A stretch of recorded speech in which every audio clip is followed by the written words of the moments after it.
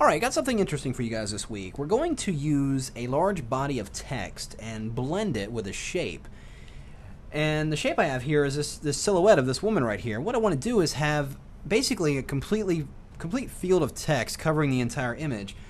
And I want the text to be black over the white area and white over the black area. And as it blends over, it should blend in nicely. Now, that sounds a lot easier said than done. And there's probably a dozen different ways to do it, but I found this way pretty easy, and it keeps the text editable and the shapes, and it all keeps everything on their own separate layers. So, first we need all the copy we're going to use, and you can certainly use any copy you want. You can type out a paragraph of stuff, just some random words. For the sake of time, I'm going to use this site right here, this Lorem Ipsum. It's a text generator. It just does fill-in text, and you can generate a number of paragraphs. In this case, I'm going to go ahead and do 5 paragraphs, so let's do generate Lorem Ipsum.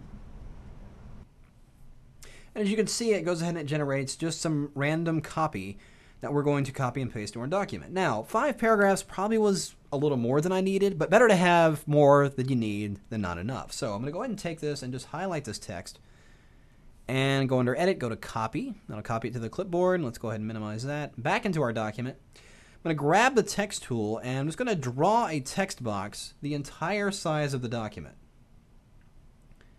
And once I'm inside that, I'm going to press Command or Control V, and it will paste that text right inside there, as you can see right there.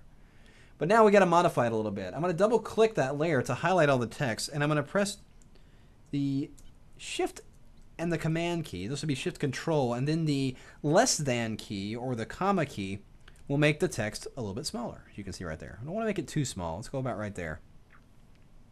Then I'm going to go in here. I'm going to take the paragraphs out. I'm just going to put my cursor right here next to this C and just hit delete until it goes in and it fills all those lines in.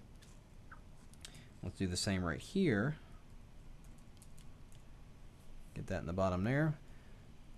And we'll just center that in there. So we've got our big field of text here right on our document. So it's looking right against the background here. It's black against the white, but it's not, we can't see what's going on over the person here.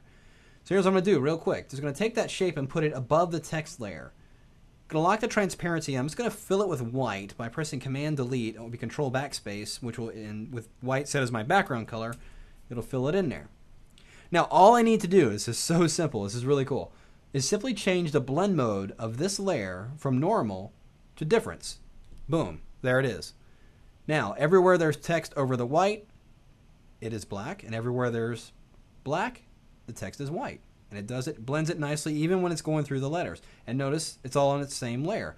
What it did was is it's using that difference blend mode. It's looking at this white shape and then looking at the stuff beneath it and saying, okay, we're going to fill this with the opposite. So if it's filled with white and it's against a white background, it's going to flip it. It's going to make it black, just like you see here.